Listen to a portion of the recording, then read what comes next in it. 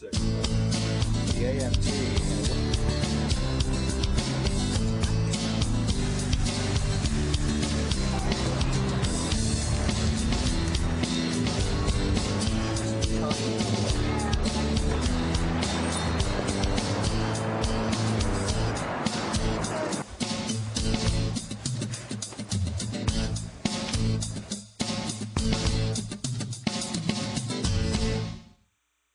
Welcome to Brian Lehrer Live, where web video meets the issues. Tonight, all the president's pixels. Will the web still work magic for Mr. Obama now that his address is .gov? Also, self-help for the recession. We offer guidance on getting the right education for tomorrow's workplace, plus advice on stress, how to float through hard times. Maybe picture a restful place.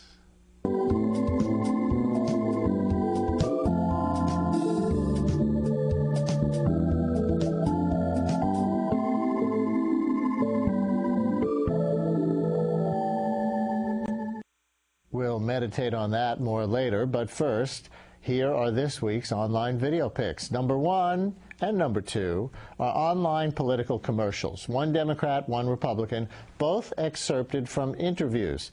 The Democratic National Committee is out to prove that the Republicans have no alternative to the Obama stimulus plan.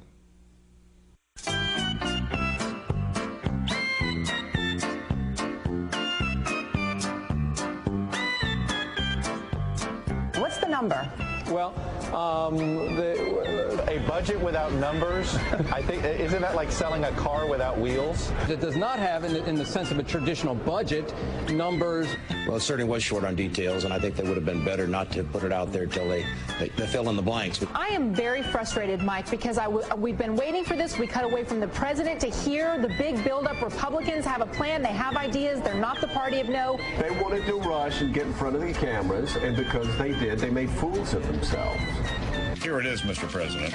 A glossy blue pamphlet, but it was light on specifics. And it may just be that it's time for new leadership just because they need clean leadership. Yeah, Gene, a lot of these people followed George Bush's deficit spending.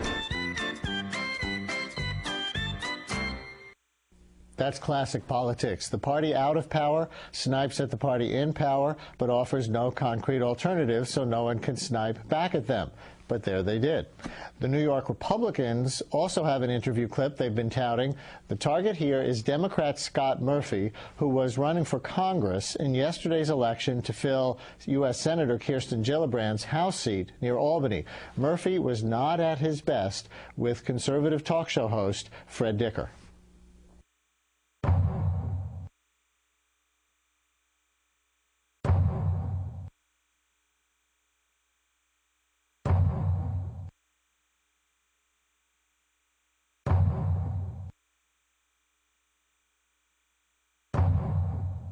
So if the terrorists who, say, destroyed the World Trade Center in the 9/11 attack had been captured, you don't think they should have faced the death penalty even though they killed some 3,000 people?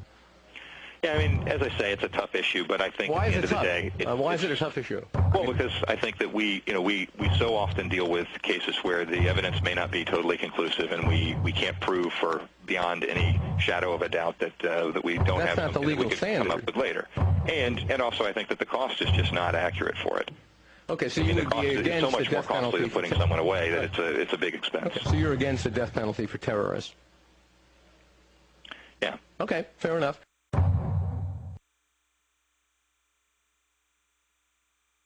And how, you may be wondering, did the first House contest since the election of President Obama yesterday turn out? A virtual dead heat between Scott Murphy and Republican Assemblyman James Tedisco. Bring out the paper ballots and lawyers. I never dreamed it would be like Minnesota in the Adirondacks, did you? Video pick number 3. The new Yankee Stadium and the Mets City Field both open this week. Want a sneak peek? Here are some video tour highlights from tvjersey.com. Basically, they said the whole time we wanted to kind of channel Yankee Stadium as it was in 1923. So the architecture, the way it looks, like the section numbers, the section names, a lot of that stuff is the same because they wanted to keep their tradition. Even the placement of some of the ads along the stands are the same, but obviously the thing is it's this 5-star structure. It's 62% bigger than the old one. Wow. Things like 16 elevators instead of 2. It has a 59-foot by 103-foot screen. Each of the players has a little computer screen at their locker. So basically, it's channeling the feeling of the old Yankee Stadium, but it's completely upgraded. Watching the video, the thing that struck me was I sort of expected to see something new, but it looked, especially the field shots, it looked like I didn't feel like I was looking at anything new. It felt like I was looking at an old stadium. It almost didn't look very different from the Yankee Stadium that they're now tearing down. People are obviously asking us the question, how is it like Shea? What's the comparison? We feel it's incomparable on a number of different levels. 42,000 seats de facto brings you closer to the field than what we had at Shea, which was 57,000. And even if the seats at Shea were built to the contour of the field, more seats mean further up and further out. And the notion was to create an environment where at every level of the ballpark, fans were closer to the action. It's built as a pitcher's park. What you see, the orange line hit it over and it's gone, hit it under and it's in. In terms of the inspiration for certain things, as you came in, you probably saw the exterior of the building, which is the Jackie Robinson Rotunda, reminiscent of Ebbets Field. Actually, now that we, the people, own Citigroup, the Mets are renaming that stadium Debbets Field. April Fools. Video pick number 4. Blog it your way. Blogger Alfred Sirleaf in Liberia blogs his on a blackboard when necessary. We found out about the blackboard blogger from a recent post on whiteafrican.com. Why does he blog in the war-torn country? Simply because I saw the need of the people. There are Liberian people that are out there doing the war prior to the war. That was some years back, 2000, before 2000, I started my research. I interacted with the people in displaced camp, in refugee camp, and I saw that actually they needed somebody to inform them. They want to participate in both community and national development, but there were no one to give them this means of being informed. What you're looking at right now, presently, this is just the chalkboard newspaper component of digital. We got different components there, but this is just the chalkboard newspaper. And for now, this is just an example. But our objective is to decentralize this. This is only located within a single vicinity. But we have other communities that have 20,000, 10,000, up to 100,000 populace. And we want to make sure this chalkboard newspaper is decentralized to this area so they can have access to it. And video pick number 5, a songwriter named Jonathan Mann in San Francisco is on a binge, writing a song a day right now and posting it to his YouTube channel called The Rock Cookie Bottom. This one jumped out at ABC News, which played it on Sunday for one of their guests, a certain economist. Hey, Paul Krugman, why aren't you in the administration? Is there some kind of politicking that I don't understand? I mean, Timothy Geithner is like some little weasel. And wasn't he in a position of power when all this shit went down in the first place? When I listen to you, things seem to make sense. I listen to him, all I hear is blah, blah, blah. Hey, Paul Krugman, where the hell are you, man? 'Cause we need you on the front lines, not just writing for the New York Times. I'd feel better if you were calling some shots instead of writing your blog and probably thinking a lot. I mean, don't you have some influence? Why aren't you Secretary of the Treasury? For God's sakes, man, you won the Nobel Prize. Timothy Geithner uses TurboTax. And those are this week's online video picks. This is Brian Lehrer Live, where web video meets the issues. Early last week, President Obama put out the word that the White House was open for questions, he said. The idea was to promote an online town meeting to be held last Thursday. It happened, and 92,000 people submitted questions. Far more voted for their favorite questions. We took votes about which questions were going to be asked, and I think 3 million people voted, or 3.5 million people voted. I have to say that there was one question that was voted on that ranked fairly high. and that was whether legalizing marijuana would improve the economy and job creation. And I don't know what this says about the online audience, but I just want, I don't want people to think that this was a fairly popular question. We want to make sure that it was answered. The answer is no, I don't think that is a good strategy to grow our economy. So, marijuana aside, can the web become as effective a tool for a President Obama as it was for candidate Obama? With us via Skype from Washington, D.C., Julie Barco Germany, director of the Institute for Politics, Democracy, and the Internet. Julie, thanks very much for coming on with us. Welcome to the program.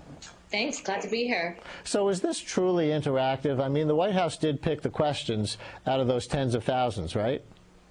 Sure, and it's definitely more interactive than the kinds of things that we've seen coming out of a White House in the past. People actually spoke online to the administration and asked a question, but it's not the end-all, be-all of interactivity. At the end of the day, those questions were carefully guarded and selected by people within the White House, even though there was public voting. So what we saw is a combination of a very savvy use of a new medium, the internet, and web video, a level of interactivity, but at the end of the day, it was still carefully choreographed performance.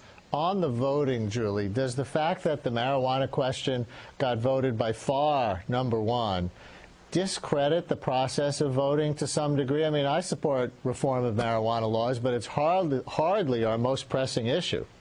Yeah, well, you know, there are some very active communities of users on the internet, the kinds of people who really like to engage with these tools. And one of those communities tends to have a slightly more libertarian bent, and they tend to feel very strongly about the marijuana issue. And it's very easy for them to organize themselves to take an action like voting on something, like they did with the online web-enhanced voting for the town hall meeting last week. But then what is it representative of?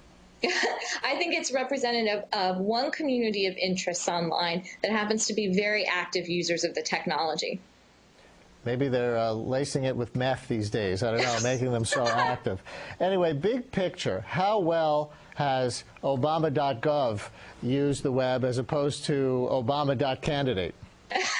Well, WhiteHouse.gov is still in this growing pain stage. It's incredible to transition from the life of a campaigner to the life of an elected official, from the life of somebody working on the campaign to the life of somebody working on the administration. So all of those promises and good intentions, the spirit of openness and transparency and interactivity that many people feel the Obama campaign brought to electoral politics is slowly being transitioned into the internet. But what people don't realize is that there are rules and structures and ways of doing things once you're in elected office that prevent you from turning around in 1 month or 2 months or even 3 months and throwing up the White House equivalent of your own Facebook, like myBarackObama.com or YouTube.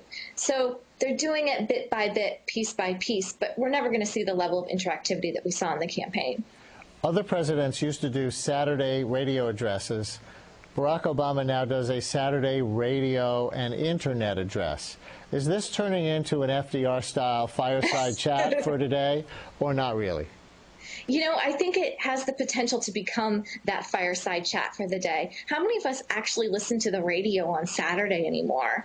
Probably not as many of those of us who are on the internet, either doing homework or communicating with each other or playing games or shopping. If we do, it's car talk. It's not the President of the United States on 10-10 wins. Yeah, you're right. It probably is car talk. But are people going to the web either and watching this internet address either on Saturday or Sunday or anytime? You've asked one of the most important questions, and I like to call it the field of dreams argument. Many people say if you build it on the internet, if you put something on the internet, people will come. And that's not necessarily true. You can put a bunch of crap on the internet and people don't necessarily flock to it. We don't know yet how effective these online Saturday addresses are. We don't know if they're going to be the next fireside chat. I think the White House is carefully monitoring what's going on. It's hard to tell yet. Is it a matter of marketing? You know, it's less a matter of marketing than it is a matter of leading a breadcrumb trail. People have to know where to find you. You have to organize people the way you'd organize people to turn out to a campaign event. So I think it's a combination of the organization and probably some marketing too, you know. Some more conversations like this one through different media outlets probably don't hurt. So the first web town hall was big news. Will the second one be? Will the third one be? Will he even do more, or was this just kind of a token gesture? It's hard to say what the White House is thinking at this point, but they got such a huge press hit off of that, and they generated so much goodwill in the internet community, especially amongst their core group of supporters, that I don't see how they can't do something like this in the future. They probably will. Will it get enough attention? Will it get as much attention as it did now? I don't know. Maybe they'll have to ask the marijuana question again. Did he blow that goodwill because he kind of laughed off the marijuana question? You know, I don't know. Many people have argued that he actually got off message by answering the marijuana question, that it detracted from the really tough issues that he was supposed to address, issues about the economy and education.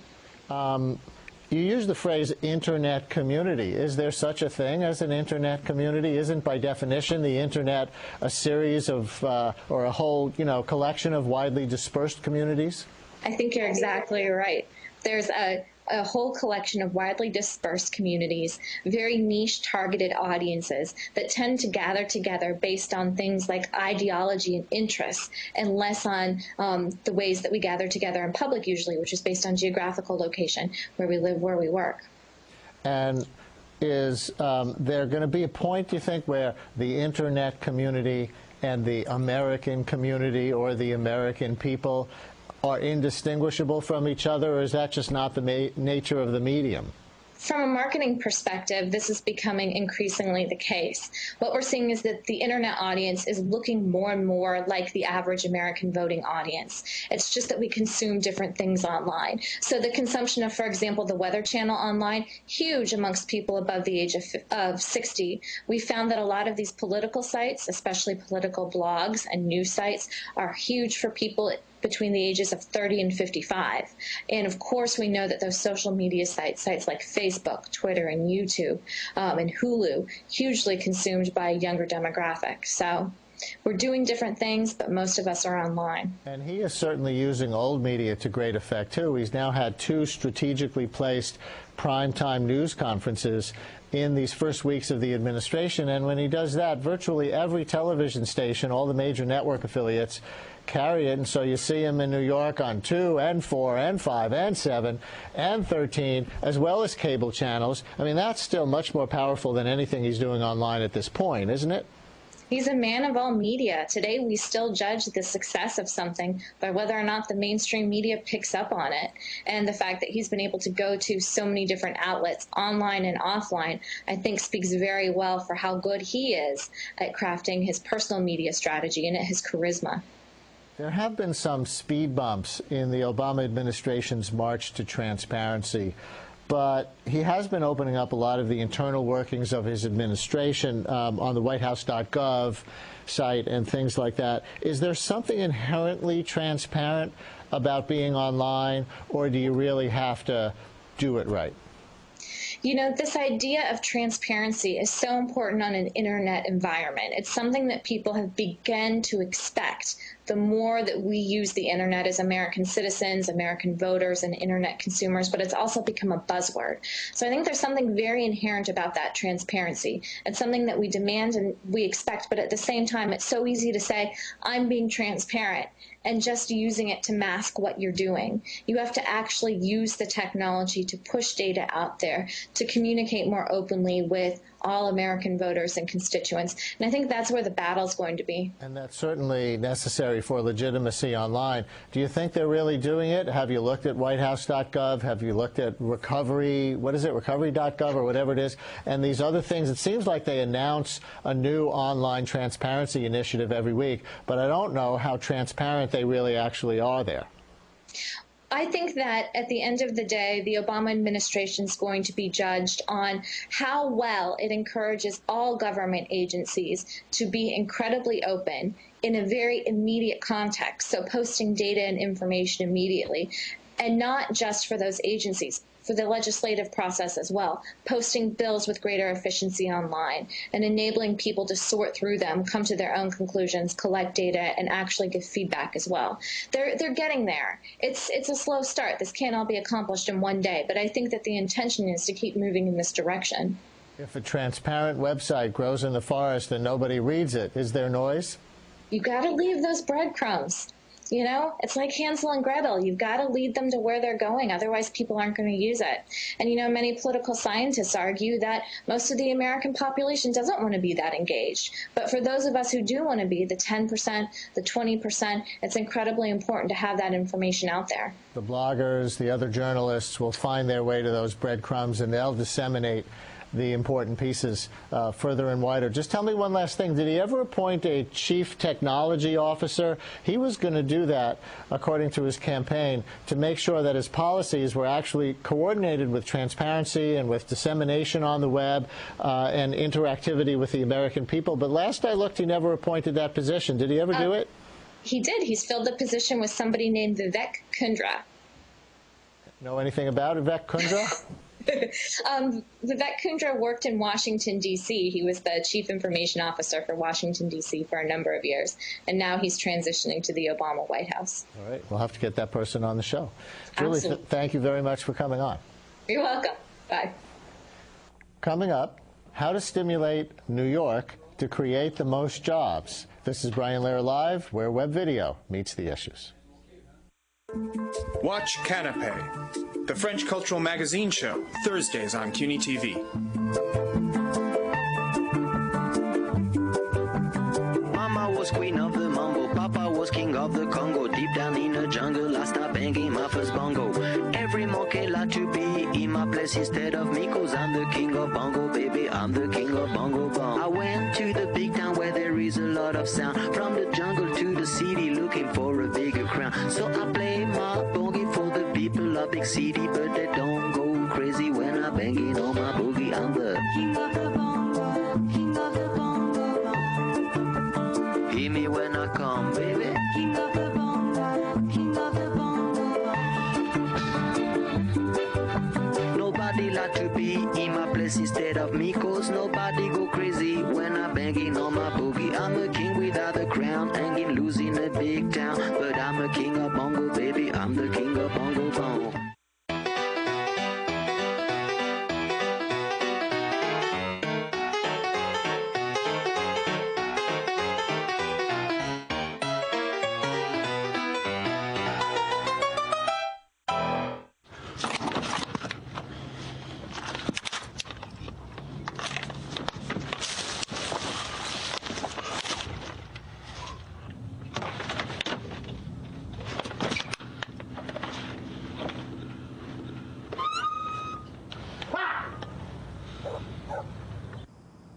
The smallest moments can have the biggest impact on a child's life.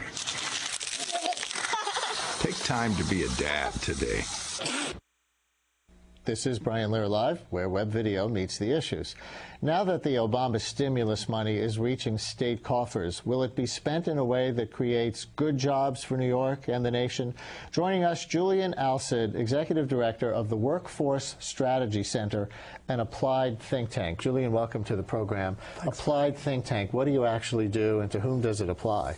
Okay, well, Workforce Strategy Center works with states and regions to help them make their education and training more responsive to the economy. We're really interested in both the supply and the demand. So how can we have more workers with good career track jobs, and how can we grow the economy? We work with governors and their teams, with mayors and their teams, and our work really applies to them. I mean, there's a lot of resources in this country directed to training and economic development that is typically uncoordinated, and we help them pull it all together. So is the kind of consulting that you do changing in the new economy? It is very much changing in the new economy. Gone are the days when someone could have a high school diploma or GED and a career. The entry to the middle class now really is a credential beyond high school.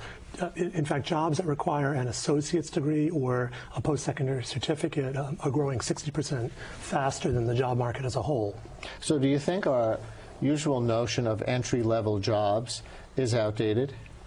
It's definitely outdated. Employers, particularly employers in the knowledge economy sectors, and by that I'm really talking largely about sectors where sort of entry-level jobs have been digitized.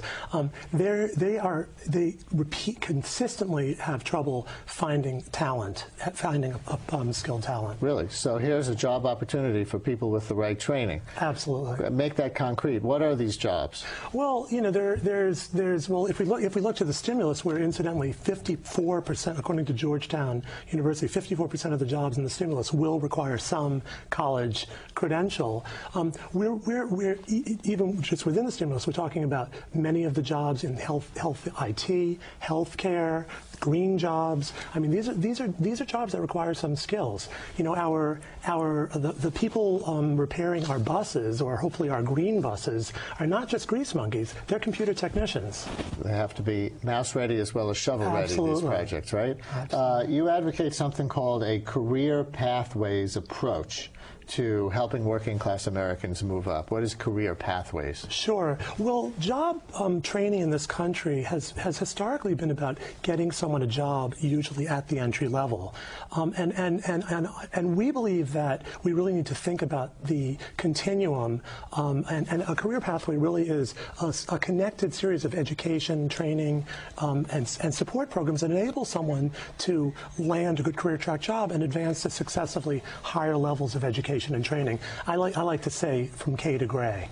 From K to gray. How equipped is New York to deal with all this stimulus money? I mean, we do have job training programs to pour money into, right?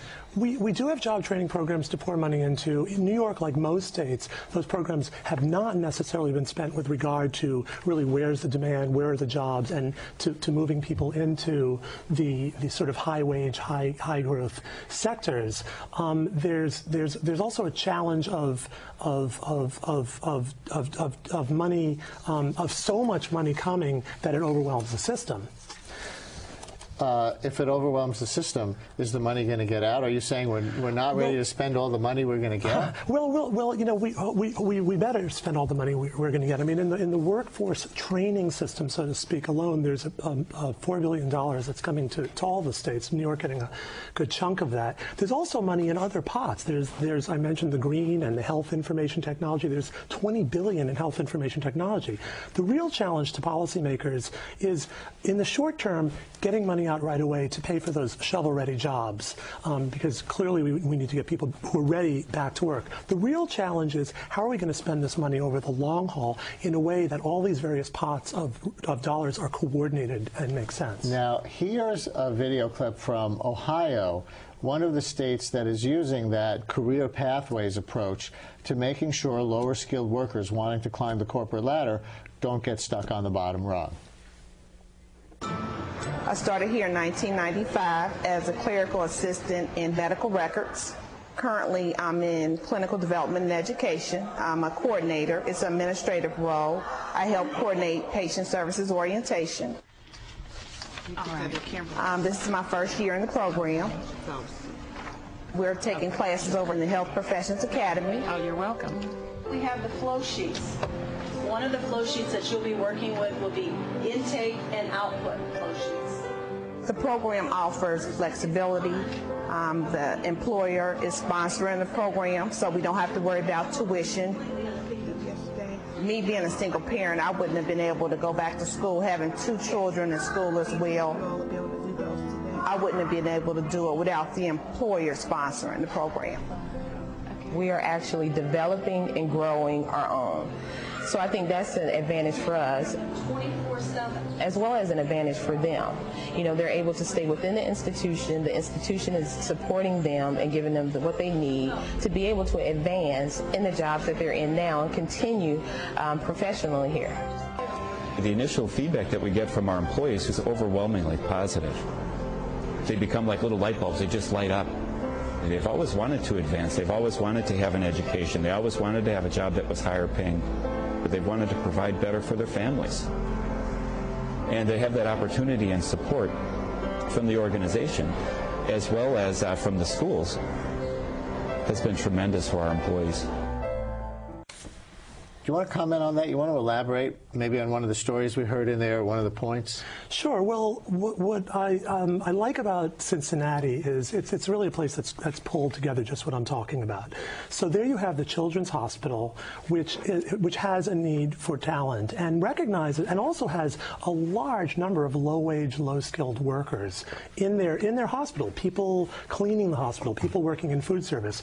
Well, they had the foresight to go to connect with their local community college, in this case Cincinnati State College, and other governmental agencies that have resources available and have been offering training to their employees, their low-wage, low-skilled employees, that move them into high-wage, high-skilled careers, just like the medical records position the woman was talking about. So if I'm in New York and I want that kind of thing for myself or a loved one, who do I call? Well, you know, the first place I'd start is with the community college system. I mean, really, much of the credentialing we're talking about is offered in certificate and degree programs at the City University of New York and its various community colleges. The city has, around the country, and the city has what's called a workforce system with what they call one-stop centers, and that's a place to go. The challenge, though, is to ensure that you end up in a program where there really is an opportunity at the end, and where that opportunity is going to pay a decent wage. And let's talk about what some of those opportunities might be. For example, healthcare is a field that you've identified as actually growing at this time, even while a lot of other industries are shrinking, correct? Well, it sure is. And in healthcare, what's interesting, you know, we hear a lot all around the country about the nursing shortage. I mean, there's this tremendous nursing shortage, and nursing programs are jammed. Well, there's a whole slew of other great career opportunities in healthcare. Cincinnati and others have focused on allied health, various technician jobs, lab techs and radiology techs and respiratory techs. There's medical records, which is a whole medical administration, which is a world unto itself, about to become much more robust as this health IT system in this country begins to unfold. That's one of the Obama administration initiatives. In fact, that's one that Democrats and Republicans seem to universally agree on. The electronic medical records frontier needs to be opened up. Absolutely, but what's interesting about that area is it's a good example of what I'm talking about. I actually wrote a piece not long ago for Huffington Post with a colleague who is an electronic medical records expert, and what we essentially argued is that even among the experts, we really do not have a good grasp on what it's going to take to develop, grow, maintain and support a full-blown medical record system in this country. And so what that says is a couple of things. One, places like New York need to be sure that their economic developers and the key healthcare employers are really clarifying exactly what are the needs, what's projected, and that in turn has to inform the training that's done and the general public so they know where to go get good training. So for our unemployed viewers, healthcare is one field that they might consider getting retraining for. Absolutely. What else? Oh my goodness! Well, clearly another huge area in the stimulus is green jobs, and there's going to be a lot of opportunity there, and I think. You know, and what is a green job? Is it a roofer? Is it a biochemist? What is a green job? Well, this is again, it's another area that's really emerging in this country, and I think a lot of the initial focus has been on weatherization, but even there, I mean, I think that as cities in New York begins to think about where its priorities are and where it's going to invest resources, I think we have to look at three factors. One, what are the jobs that are going to help grow the economy? Two, what are the jobs that are going to help green the economy? And finally, what are the jobs that are going to help people earn a family-sustaining wage? So a green job, one green job is putting tape on windows. That's not going to get a lot of people out of poverty. So can you go to your local community college and say, I want to train to work in the green economy, and they'll know what you're talking about? They should know something about it, and hopefully they'll know a lot more if our policymakers make sure that they're talking to the people in the industry who know what the jobs are and who are developing the jobs and who can help articulate and set standards for training and then make a good faith effort to hiring the people who are trained to their standards. You were telling us off the air about Rolls-Royce, yes, which moved a lot of its car production to Virginia. And the assumption here in New York would be that, oh, that's because Virginia's in the South. It's a so-called right-to-work state, which means they can bust the unions. But you think it's for another reason? Well, we've actually been working with Governor Tim Kaine and his cabinet members in his economic and education and training agencies to develop a statewide career pathways plan. And we had an event to kick off this planning process. And the governor told a story about Rolls-Royce. And essentially, he said, when we were able to lure the Rolls-Royce plant to Virginia, it wasn't because we were offering better tax breaks or incentives than any other state. It's because we were able to definitively say to the Rolls-Royce leadership, we can provide you with a pipeline of talent. And by that I mean their college system, their community college system, their various training organizations in the state were all lined up to help from entry-level workers on high. So is there a lesson to be learned from that by New York? Well, I think there is. I mean, businesses cite the availability of a skilled workforce consistently as their number one or number two reason for determining where they locate or expand. And I think in New York, you know, it's just, you know, we have to look beyond simply offering tax breaks and incentives to come to the city. Are there things that people are training for too much?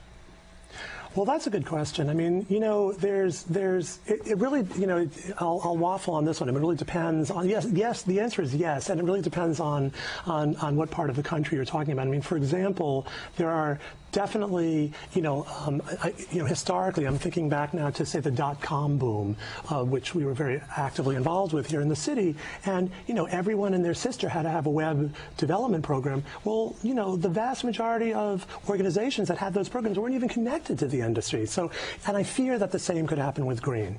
So, where should people go for more information? You've raised a lot of interesting points here. You've given people a lot of interesting leads. How can they learn more? Well, people can certainly learn more about what the sort of work we do at our website, which is workforcestrategy.org. I mean, I certainly encourage people in the city to look at the City University website, and particularly there's a lot of very strong workforce development programs, and also to look at the city's one-stop system, which they'll find online. Good stuff. Very useful. Thank you very much. Thank you.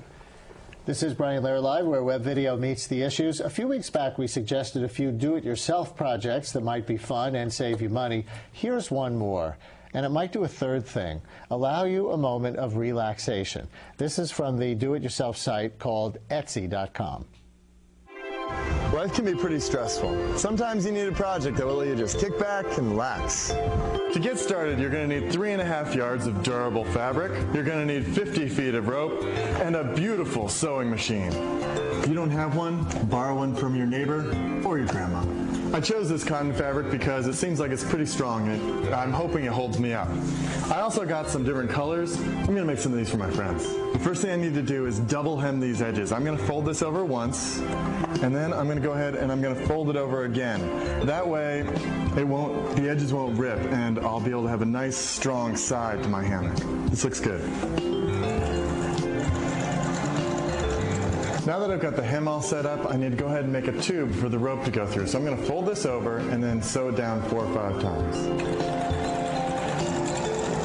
Warning, hammocks are dangerous. Proceed at your own risk. To make this work, you want about 2 poles about 15 feet apart. Go ahead and take your rope and wrap it around your pole a lot of times. If you're using cotton, that'll be really helpful because cotton is a really grippy rope and it'll grip on it real nicely. Then consult a textbook and find a good knot, and go ahead and knot it up really good. That way you won't fall down. All right, that's basically it. Give it a good test. Do it again and you're all set to go.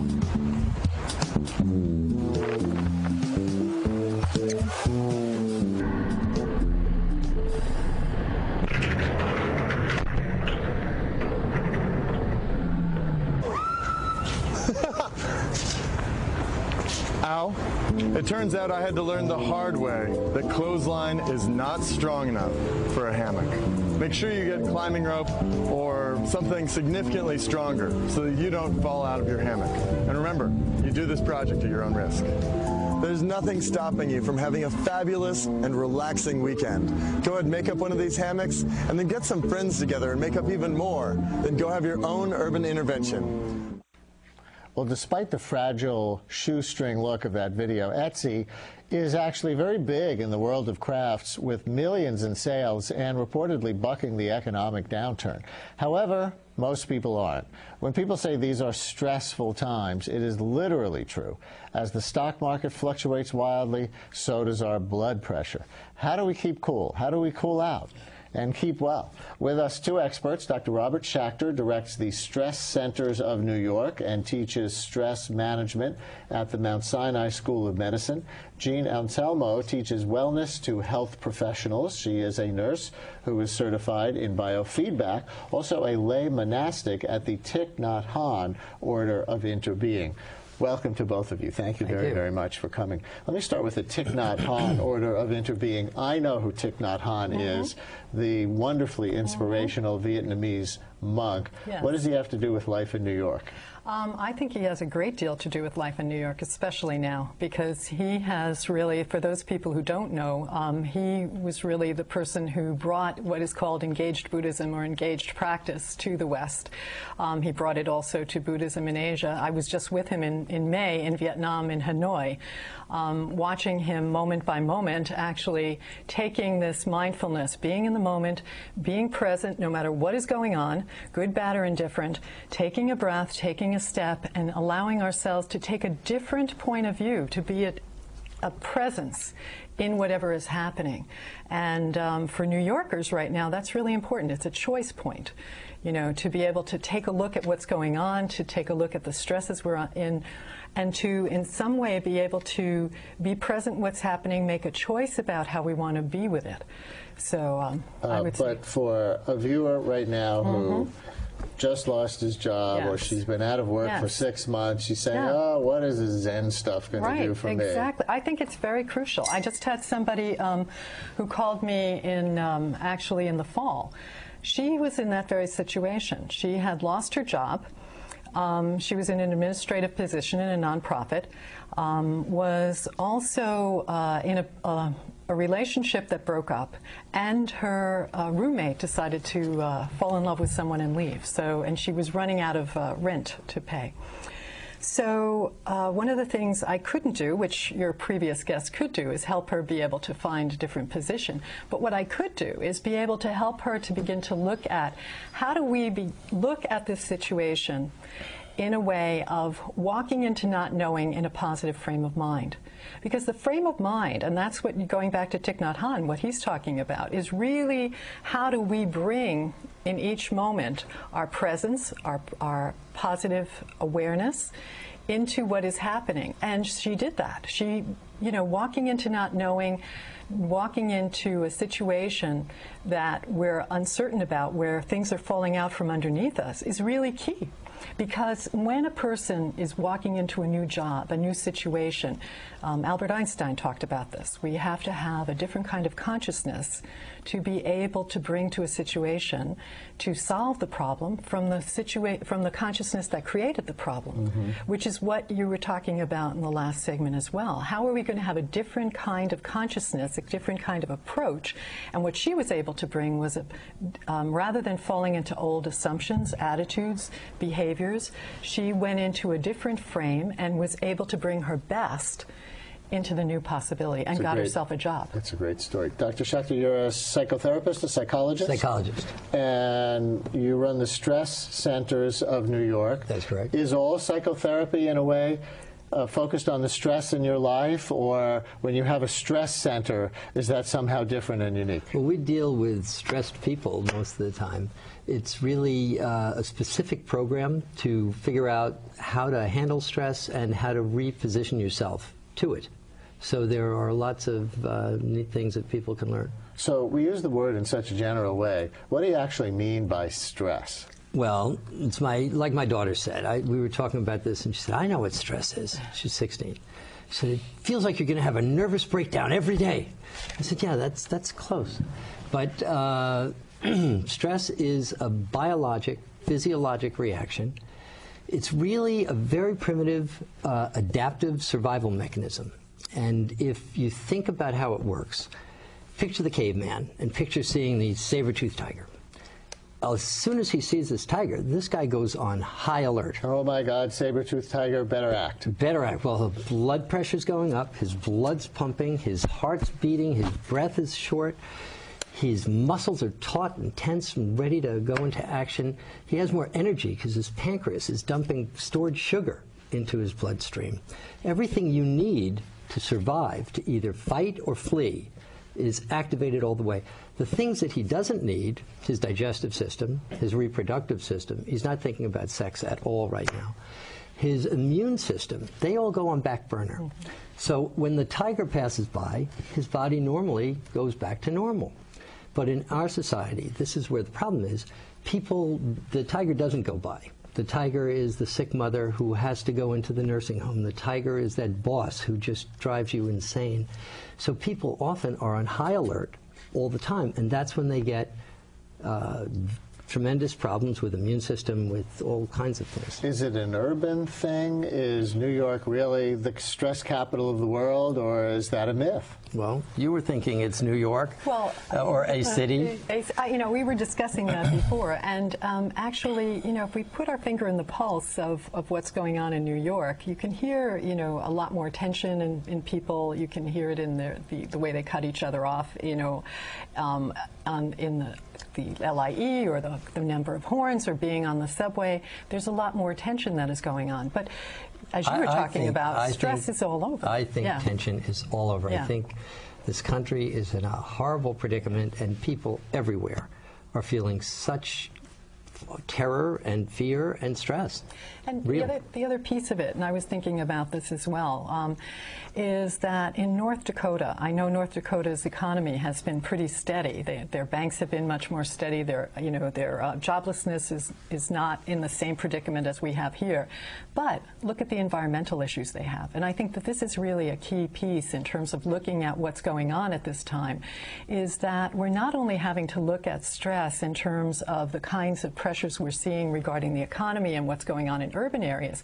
We have to go back and take a look at our interconnectedness and the relationship that we have. And if people want to begin to reduce their stress, they themselves have to first begin to take their agency back, that it's an opportunity, crisis is an opportunity for growth, that they can actually learn some new skills to be able to change some things for themselves and begin to make things better for themselves. You mentioned immune system responses. Right. What else? Do different people express stress in different physical ways? Sure. Well, when you have stress, there are a lot of symptoms. You get headaches.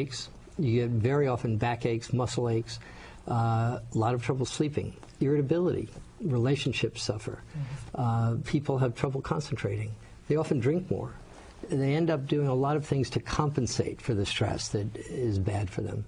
So you're a psychotherapist and you run these stress center sessions. You do coping techniques for professionals, right? Workshops? I actually teach meditation at the Contemplative Urban Law program at City University School of Law. So we have an ongoing program there. Believe it or not, it started on September 10th, 2001, the day before September 11th. And we did our first yoga program there. We're all on funding grants that we were able to get. Now, wait a minute. I have to go back to that title. Okay. Contemplative Urban Law. If I hire a lawyer, the last thing I want him to do is sit there and meditate. Hey, maybe you would rethink that, because in some way you want to be able to have a lawyer that's clear thinking, that's able to cut through their own tensions and anxieties, to be able to see what's needed in the situation, to be able to discern how's the best approach to be able to solve the problem. And there's a whole movement on a number of fronts in terms of self-care, for lawyers to be able to practice self-care, because just as Robert is talking about, the incidence of drug abuse, alcoholism, depression, suicide, divorce in law is enormous. So is that the kind of person you want to have sitting down trying to figure out your problems with you?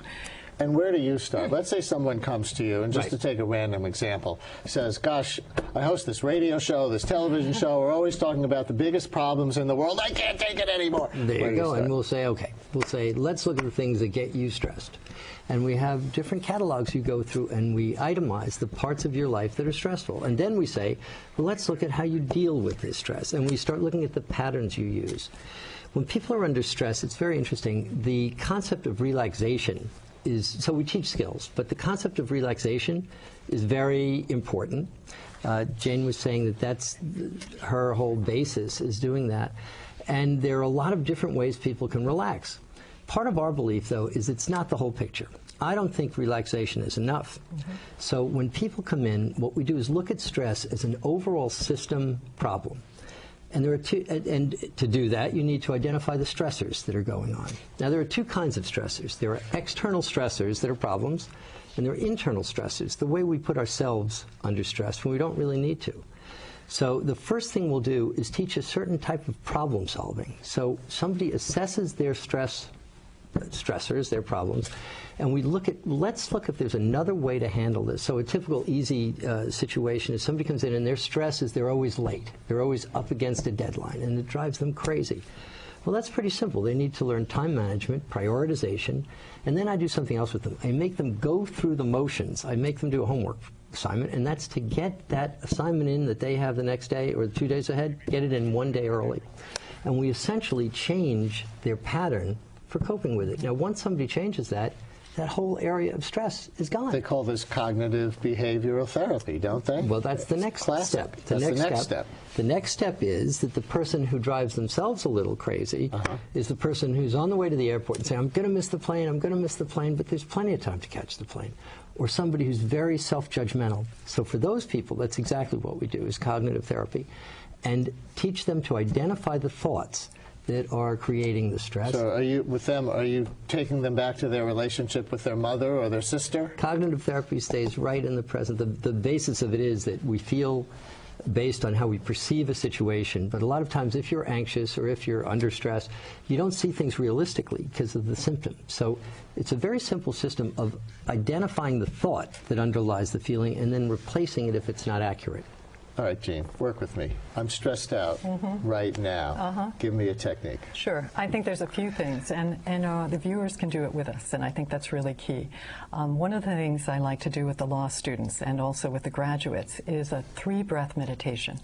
And it's very easy to begin to do, but it's important for us to do. The first thing you do is you just let yourself really sit in your chair and feel supported. You put your feet on the floor because a lot of times we're not grounded, you know, and you actually allow yourself to feel that you've got support from the chair and from the floor. Sit on your sit bones, lengthen your spine up. Exactly. You know where I'm going. And then the next thing that we do is just take 3 deep breaths. When you're doing that, it's not just... You know, it's actually putting your mind with your breath. So you're breathing in and breathing out and breathing in and breathing out. I have a theory. Wait, you didn't do the third one. Right.